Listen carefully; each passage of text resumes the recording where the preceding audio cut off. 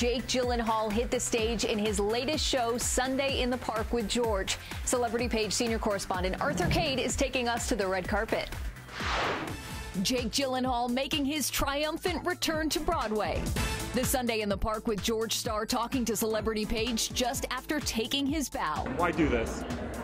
I mean, it's basically just fate. Gyllenhaal explaining his attraction to the role. We started working on the music, and it just started to fit in the right way, and all the pieces came together like it does in the show, and in sort of the right way. Mapping out a sky, what it feels like planning a sky. It's a show that is really about art and children, but about the metaphysical, and it can't help but tell me that it's just the universe that brought me here. Finishing a hat,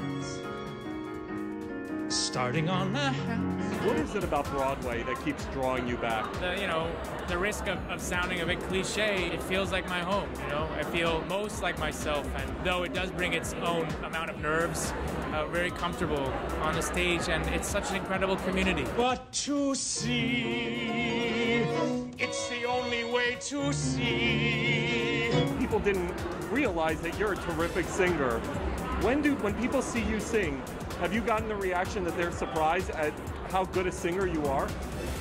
Yeah, what's interesting about being someone that people would know is that everyone has their assumptions about you. Either they put you into a box like I do to others just by mistake. I think it's just our nature, But I think we don't know who people really are ultimately, and there are so many sides to everyone, and one of mine happens to be that I can sing. So I've sung my whole life. It just happened that this has brought it out. If you want to see Jake, you'll have to hurry. Sunday in the Park with George is only on Broadway until April 23rd. And that's your big story.